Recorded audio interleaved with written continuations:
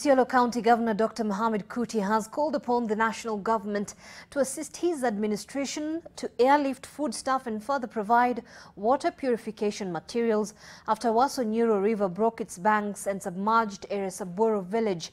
Speaking after his damage assessment tour to the area, the governor said the residents reported several livestock deaths. He has appealed to the national government to roll out a countrywide livestock vaccination to contain any disease. The governor also urged other residents living along the river banks to move to safer grounds.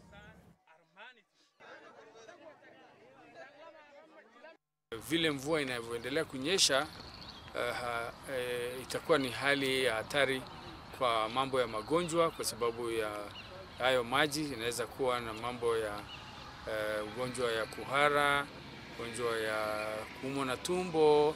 Pia kwa sababu ya maji kutakuwa na mbu mingi sana, na watu wanahitaji kupewa nets na madawa ya kuzuia.